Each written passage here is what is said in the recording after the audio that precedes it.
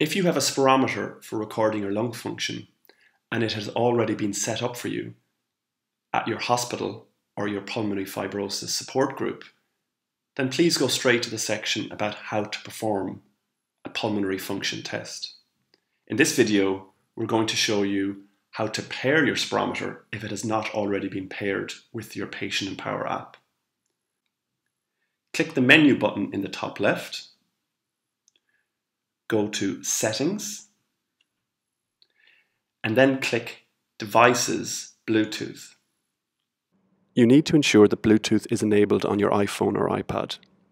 To do this, swipe up from the lower part of the screen, and the Bluetooth symbol in the center of the screen should be highlighted. If it's not, press it, and Bluetooth On should appear. In here, you should see your spirometer appear. Click the name of the spirometer where it says Spirobank Smart, and it starts to pair the device. And then you get a confirmation screen that has been connected, and click OK.